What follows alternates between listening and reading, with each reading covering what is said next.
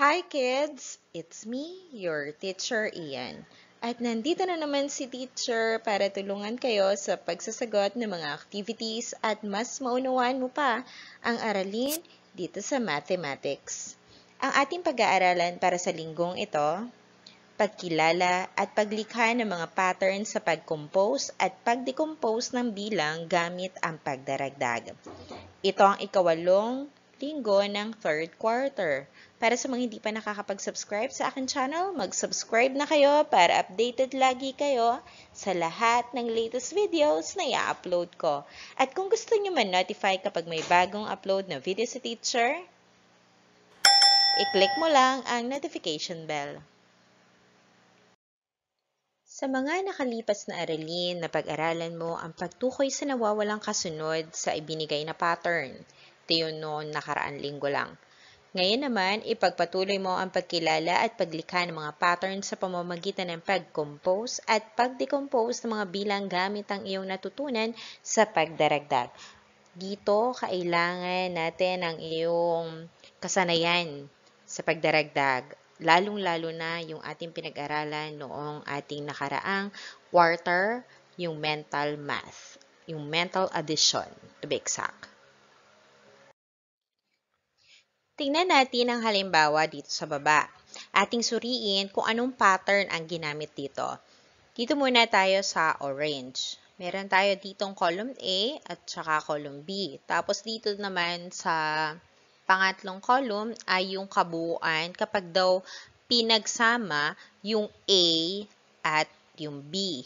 Ito daw yung sagot. Ayan. Kung mapapansin niyo lahat 8, hindi ba? Tingnan natin yung addends na ginamit dito sa mga sagot na 8. Okay, unahin na natin dito. 0 plus 8. Tapos, 1 plus 7. Then, 2 plus 6, 3 plus 5, 4 plus 4. Na ang sagot sa lahat ng ito ay 8. Tingnan natin yung addends na ginamit. Dito sa A, tingnan nyo mabuti. 0, 1, 2, 3, 4. Padagdag lang ng padagdag ng isa.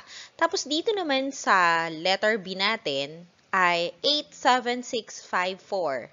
Kung yung isa dito sa may kaliwa ay padagdag ng isa, dito naman sa kanan ay pabawas ng isa. Na kung saan, dahil dagdagan tong isa, ito namang isa ay nabawasan, hindi na bago yung sagot na 8. Naintindihan? Burahin ulit ni teacher to. Yan. Para mas maintindihan pa. Kumbaga, sinasabi ni teacher na ganito. Diba, 0 plus 8, ang sagot ay 8. Ngayon, itong 0, dinagdagan ng isa, naging 1. Itong 8 naman, binawasan ng isa, naging 7. Na kapag pinagsama mo yung 1 at 7, ang sagot pa rin 8. Diba? Dahil dito sa ating ginamit na addends, ay yung changes o yung pagbabago nung ginamit ay binawasan at dinagdagan lang naman ng iisa lang din naman. Kaya ang sagot ay 8 pa din. Naintindihan? Yan o, 2 plus 6, 8. 3 plus 5, 8. 4 plus 4, 8. Kasi nga, from 3, naging 4. Tapos, from 5, naging 4. Yung isa, nadagdagan ng isa. Yung isa, nabawasan ng isa. Next, punta tayo naman dito sa ating lavender naman na table. Yan. Dito tayo. Ito yung A natin, then B, tapos yung kabuuan natin ay 8 pa din. This time, kids, tingnan nyo mabuti, na ito namang A, from 8, 7, 6, 5, babawas naman ng isa, tapos dito naman sa B ay 0, 1, 2, 3, na padagdag naman. So, pinagpalit lang yung addends natin. Yung from 0, ito, na 0 plus 8, binaliktad lang, ginawang 8 plus 0, tapos itong 1 plus 7, ginawang 7 plus 1, yung 2 plus 6, ginawang 6 plus 2, at itong 3 plus 5 ay ginawang 5 plus 3. O, binaliktad lang. Sabi nga diba sa property of addition, yung tinatawag natin na commutative. Ayun, commutative property of addition na kahit pagbaliktarin mo daw yung addends na ginamit, yun pa rin yung sagot. Okay? Kaya 8 pa rin yan. 8, 8, 8, 8. 8 plus 0 is 8. 7 plus 1 is equal to 8. 6 plus 2 is equal to 8. And 5 plus 3 is equal to 8. Siyempre, hindi na isinama itong 4 plus 4 kasi kahit pagbaliktarin mo yan, parehas lang naman yung addends na 4. No? Kaya hindi na idinagdag dito sa may dulo. May mga kombinasyon na may kabuuang bilang na 6. Katulad na lang nito makikita natin dito sa ating kanan na table. Yan. Ito daw yung mga kombinasyon. Yung 0 plus 6, 1 plus 5, 2 plus 4, 3 plus 3. Na ang sagot niyan ay lahat 6. Ang kabuuan ay 6. Makikita mo sa column A na nadaragdagan ng isa. Ito yun, 0, 1, 2, 3. O, diba, nagdaragdagan ng isa. Samantalang daw sa column B ay nababawasan naman ng isa. 6, 5, 4, 3. Na kung babaliktarin din naman natin, gagawin natin 6 plus 0, ang sagot nito 6 pa rin. At kung babaliktarin natin ang 1 plus 5, gawin natin 5 plus 1, ang sagot 6 pa rin. At kung 4 plus 2, 6 pa rin. At 3 plus 3, same lang naman yan, 6 pa rin. Sa paglikha ng pattern, mahalaga ang pag-compose at pag-decompose ng mga bilang gamit ang pagdaragdag at pagbabawas. Katulad na lang ipinakita kanina na kung yung addends mo dun sa kaliwa ay nadagdagan ng isa, dapat yung addends mo naman sa kanan ay madaragdagan naman ng isa. Okay? Magsimula sa 0 pataas. Yun yung pagdaragdag, dadagdagan. Dadagdagan ng isa ang unang addend, at bawasan naman ng isa ang ikalawang addend. Kung nagdagdag ka dito sa kabila, dapat magbawas ka naman sa kabila. At kung nagbawas ka sa kabila, dapat magdagdag ka sa kabila. Gawain sa pagkatuto bilang isa, suriing mabuti ang mga pattern na nasa column B. Tukuyin ang hindi kabilang sa equivalent expression ng bilang na ibinigay na nasa column A. Gawin ito sa iyong kwaderno. Ito mas pinadali ko na para hindi sama-sama lahat. Isa-isahin natin. Number 1. Hanapin mo lang ha, sabi dito. Tukuyin yung hindi kabilang. O hindi daw ha. Ibig sabihin, alin daw dun sa ibibigay o ipapakita natin ang hindi 6 ang sagot. O ganun lang kasimple, hindi 6 ang sagot. Tapos kokopyahin mo lang yon doon sa iyong notebook. 0 plus 6, 1 plus 5, 2 plus 4, 3 plus 3, 4 plus 3. Yung hindi kabilang. Nang ibig sabihin, hindi daw 6 ang sagot.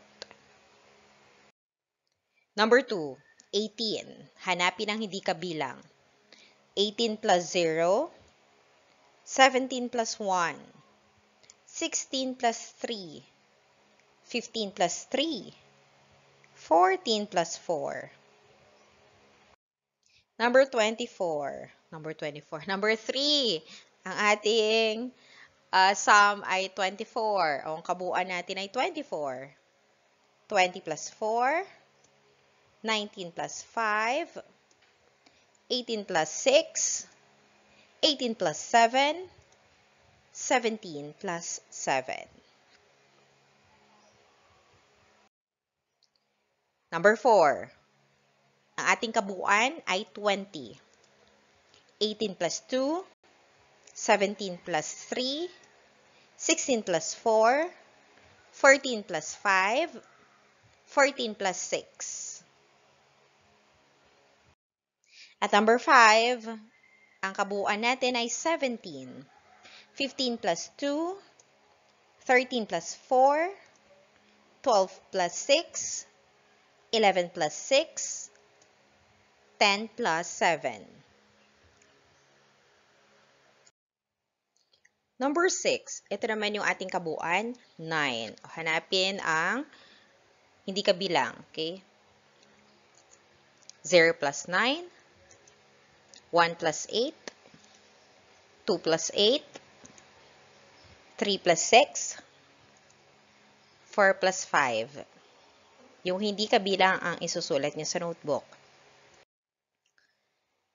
Ngayon ay maaari mo nang subukang lumikha ng mga patterns sa pamamagitan ng pag-compose at pag-decompose gamit ang mga sumusunod na mga bilang. Halimbawa natin ay yung 12.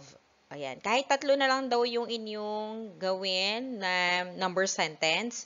Doon sa 12, ang halimbawa niya 12 plus 0, 11 plus 1, 10 plus 2, na itong lahat ng ito, ang sagot ay 12.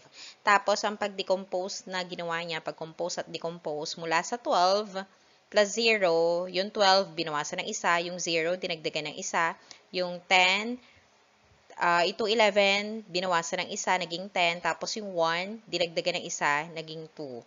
Dun sa ating guide is mag-start daw sa 0. Okay lang kung gusto nyo mag-start sa 0 o kahit hindi kayo mag-start sa 0, okay lang din naman. No, basta ang sagot ha ay 12. Tapos yung gagawin yung pag-decompose at pag-compose is kung nagbawas ka ng isa, magdadagdag ka naman ng isa dun sa kabila. So, ganun, ha? Kahit tatlo lang. Ito, 1, 2, 3. Kahit tatlong number sentence lang. Ito yung mga gagawan ninyo, ha? Yung kabuuan daw ay 7, 17, 10, at saka 5. At para sa ating pangwakas na gawain, natutuhan ko noon tungkol sa pag-compose at pag-decompose gamit ang pagdaragdag. Hindi ko sure kung nakapaggawa kayo ng ganito nung kinder kayo. Kaya kung hindi man, sige, just leave it blank or wag na sagutan yon. At syempre, dito naman sa natutuhan ko noon, natutuhan ko ngayon. O, ngayon naman, natutuhan ko ngayon tungkol sa pag-compose at pag-decompose gamit ang pagdaragdag. Kahit bigay ka ng example. Okay? And that's it. Thank you for watching, kids. Good luck sa inyong pagsasagot. See you in my next video. Goodbye!